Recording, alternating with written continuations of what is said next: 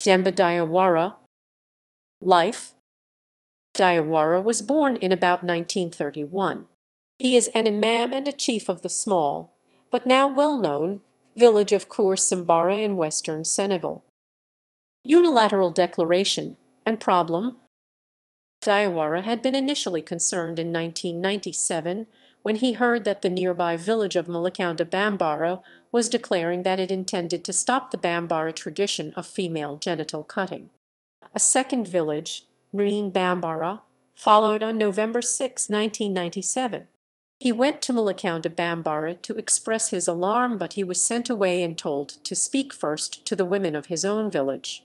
Diawara took this advice, and he saw the benefits of change. The women told him things that he had never known.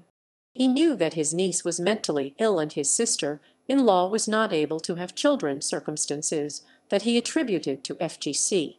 He never knew how much it hurt, and he had never seen what an uncut woman looked like.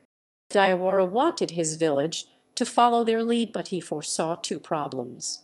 He realized that other villages would still consider his village's girls unclean because they were not cut, and these girls may have to remain unmarried. He realized that he needed to look at the whole of the village's extended social network if they were to create permanent change. The second problem was that this subject needed to be raised delicately. Some activists used explicit images and they condemned the traditions and those villagers who had, in good faith, observed them for generations. Multilateral declaration and solution. Diawara, his nephew, and the woman who did the cutting in his village walked to spread the message. They used Diawara's social network. Diawara visited distant relatives from his paternal line and from his maternal line. He said, "A person's family is not their village. The family includes one's entire social network, their relatives in many surrounding villages, and all of the places they marry. If you truly want to bring about widespread change, they must all be involved." Diawara had to raise a delicate subject and persuade the local social network. He decided to just present the facts and to not suggest a conclusion. He was able to mention that this was a secular and not a religious tradition. Diawara's approach was later used as a model of change management by the anti-FGC charity Tostan.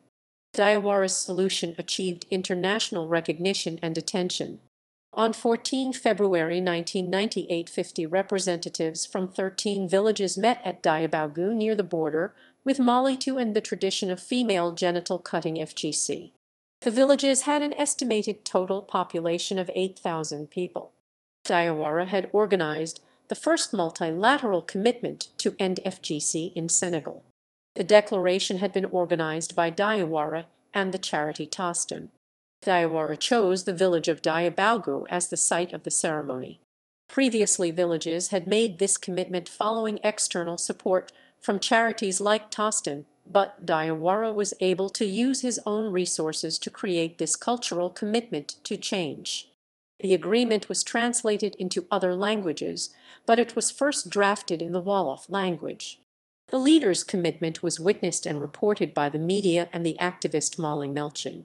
This agreement resolved the problem identified by Diawara because it meant that girls and boys could find partners from other villages. Amongst the crowd was the woman who had performed the cutting, and despite losing her income, she was committed to the change. Legacy. Weeks after the Diabougou Declaration, Hillary Clinton and her husband, who was then the president, gave a speech against FGC on 2 April in Senegal, which attracted international coverage. Diawara's approach to communicating with his social network was later used as a model by the anti-FGC charity Tostan in their training of activists. Diawara's views were not universally welcomed. Some lamented the loss of tradition and saw Hillary Clinton's speech as white people telling Africans what to do.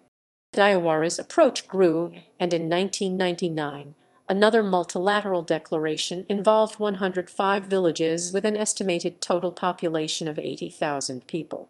The Senegalese government outlawed the practice, but laws may not affect a whole village traditions in the same way as Diawara's persuasion. References